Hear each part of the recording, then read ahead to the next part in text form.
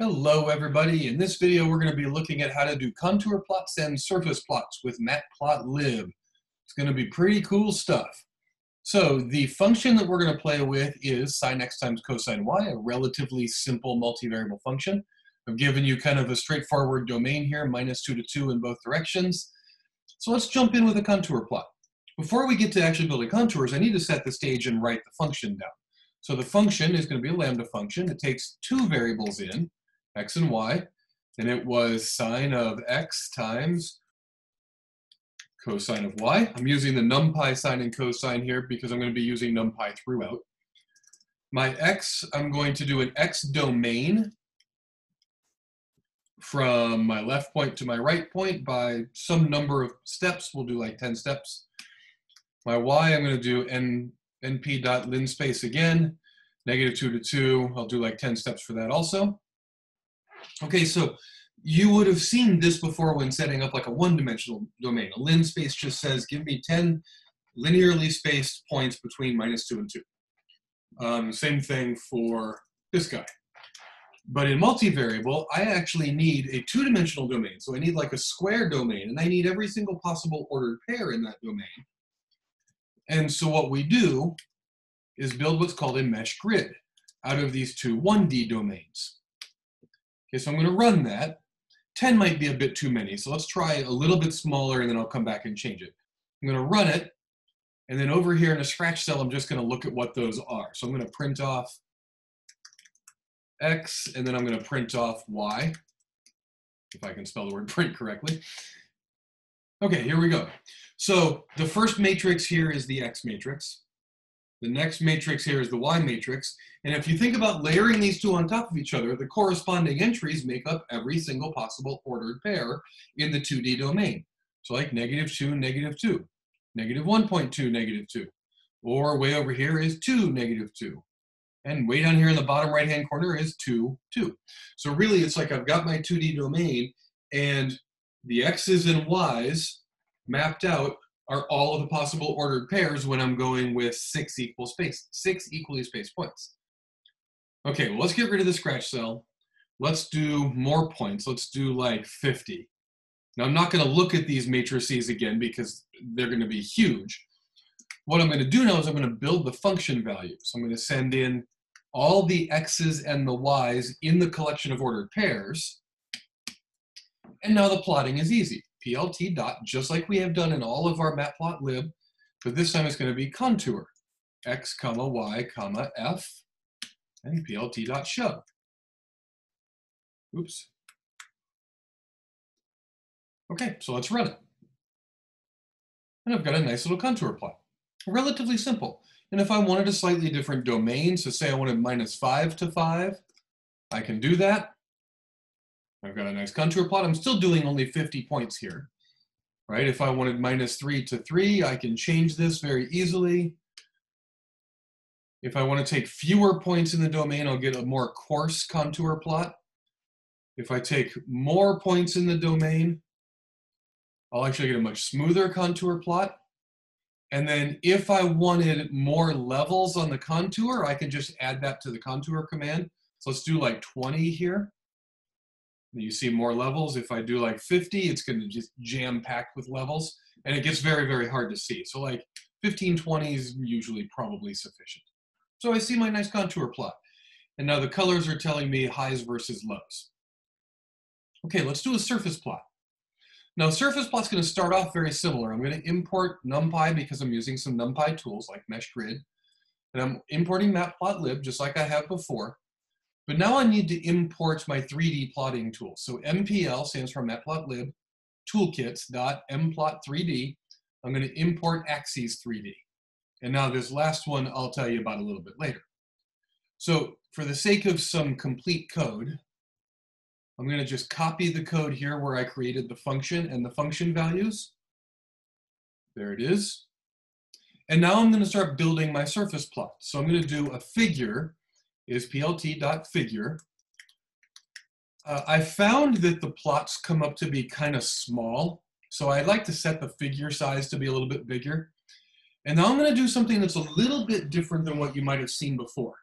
I'm going to create an axis within this figure, which is my figure dot, and then I'm going to do GCA. GCA stands for get current axis. And then I'm going to say projection equals quotes 3D.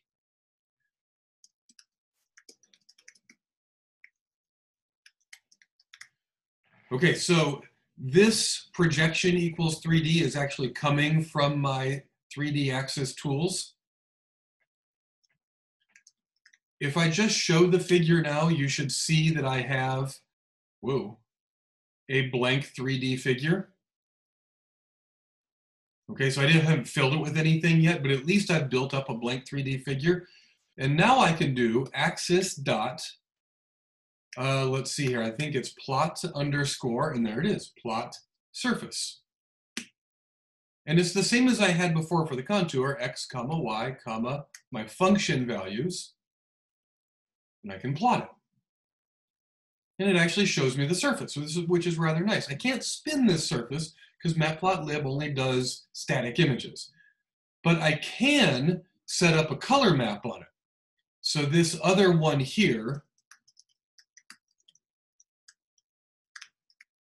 CM stands for color map. And if I come into my surface plot, I can do CMap equals CM dot. And now I've got all sorts of color maps that I can use. And actually, cool warm is a rather nice one. So I'm just going to do, oops, cool warm. There we go. And now I can see red is high and blue is low. Okay, so that's a relatively straightforward surface plot. Now I'm going to copy all of this stuff, and I'm going to create this same plot one more time. Oops, I just lost my copy. Let's try it again. Copy, paste. I'm going to do the same plot one more time, but I'm going to wrap